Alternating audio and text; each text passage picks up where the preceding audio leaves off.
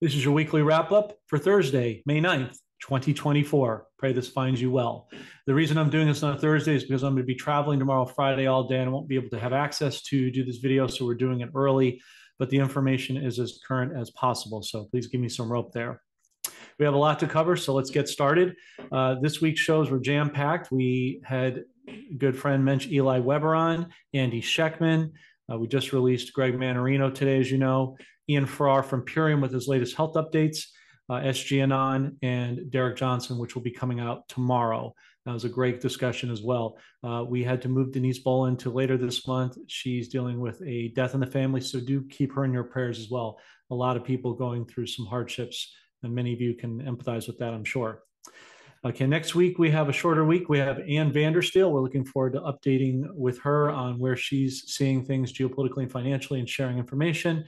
And we have a new guest that's going to be exclusive to our Club Patriot platform, Gus Moyer, who has come up with his own machines and devices that work on frequencies and light therapy for the upcoming new season. We're in with new technologies and healing and all that encompasses with that.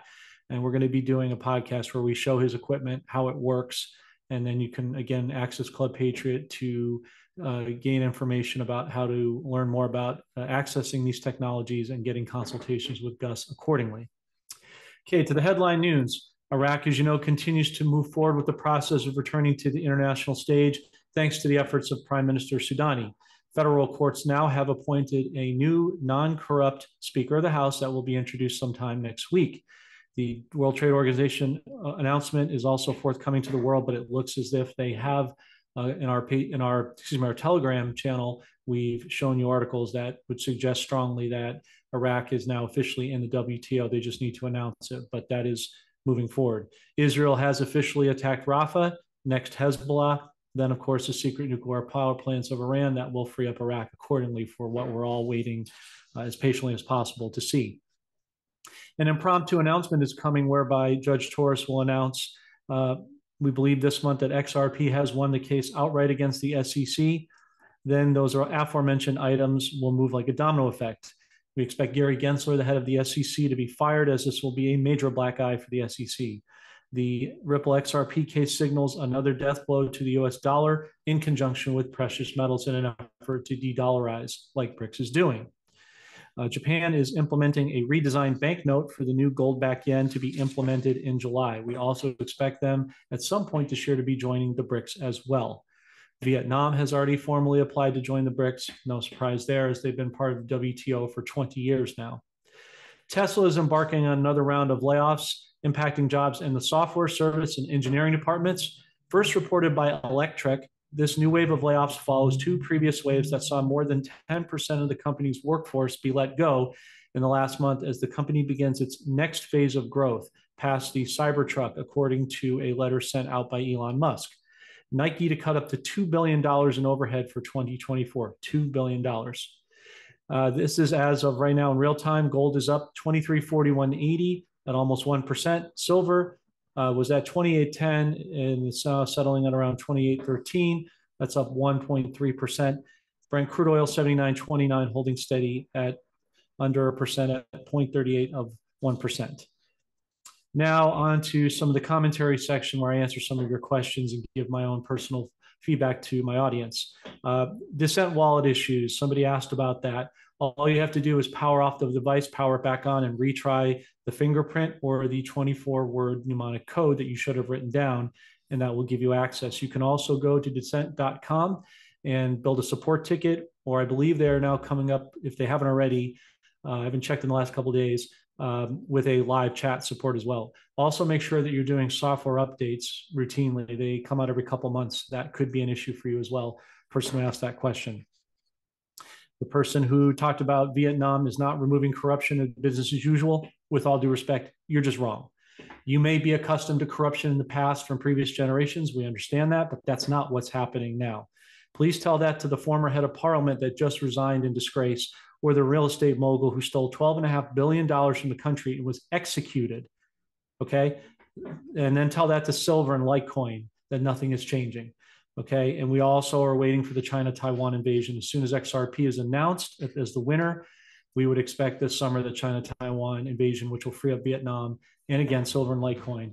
So don't take my word for it. Look at the information. Things are definitely changing. It is not business as usual. That I can assure you. Somebody asked about safe platforms for XRP. Uphold is great. I think once XRP wins their case, I believe Coinbase will be a viable option, but they won't be the only one. There'll be many other platforms you can use, but I've used Uphold and had good success with them over the years. So just to answer your question.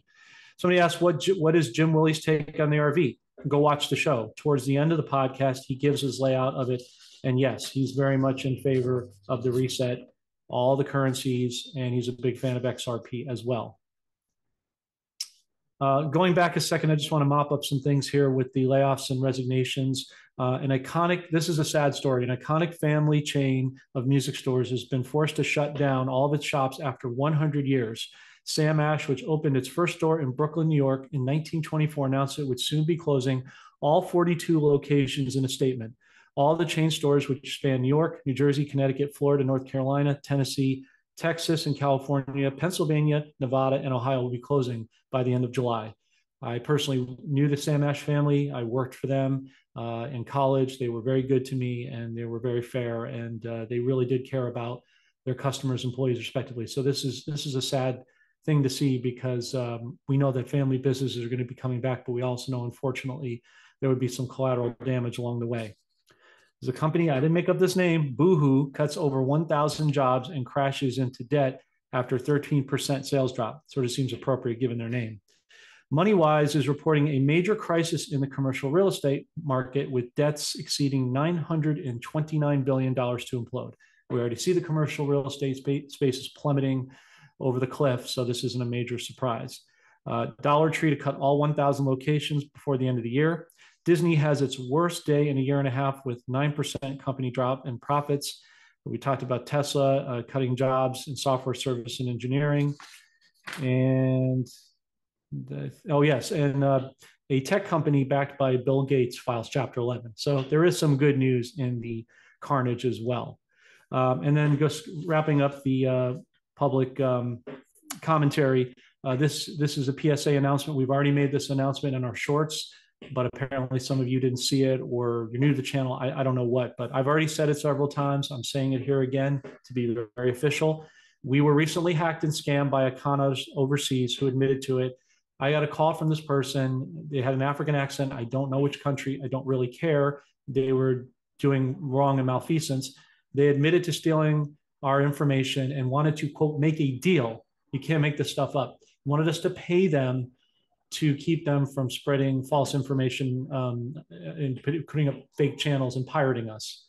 And we told them in no uncertain terms to go pound sand. So we're not going to do that. We're not going to make deals with nefarious people. And he claimed poverty was the reason, but he doesn't realize they're not really poor. They're rich, but they just didn't know it. They're about to find out in this new economy that they've been lied to all their lives. And that will, another benefit of the wealth transfer, will stop a lot of the scamming and the chicanery and the nefarious behavior that's been going on for far too long. They created a fake X page and a Facebook. Folks, I haven't had a Facebook page in 3 years, or an X, what they're calling it X was Twitter then, 2 years ago. So it is definitely not me. I'm not asking you to be part of any QFS stuff or any private placement stuff. That is not coming from me. The only legitimate channels we have are the YouTube channel, Chris World and myself, my name on Rumble and BitChute, and then, of course, the Telegram channel, my name, and Club Patriot. That's it. Those are the only 4 channels.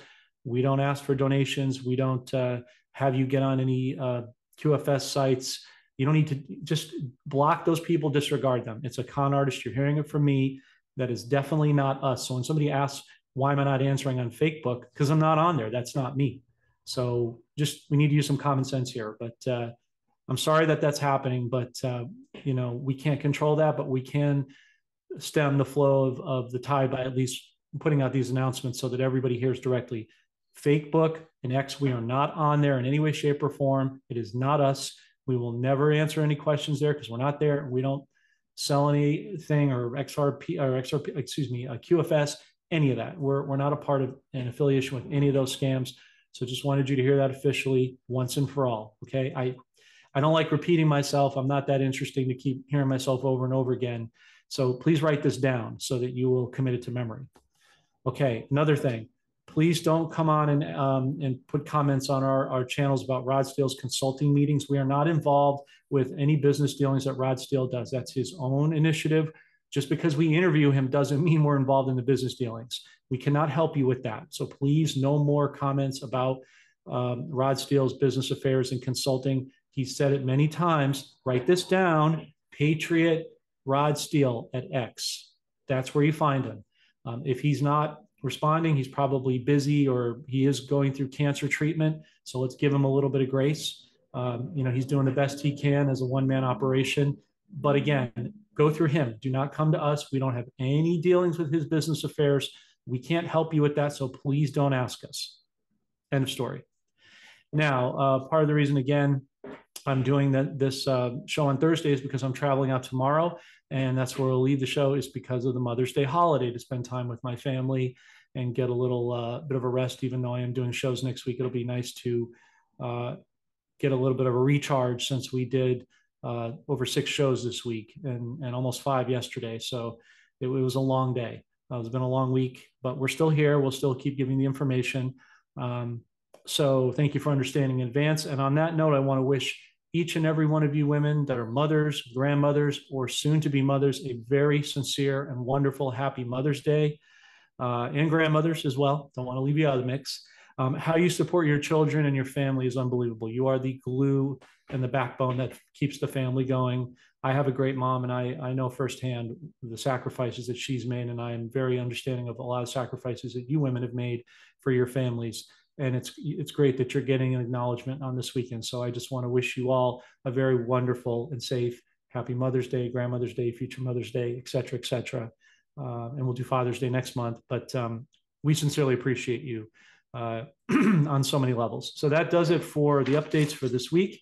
If there's anything urgent, as always, we'll come out and do a short on YouTube. Otherwise, have a great, safe holiday, Mother's Day weekend and rest of the week. And we'll continue to watch as all the events unfold. Take care and God bless.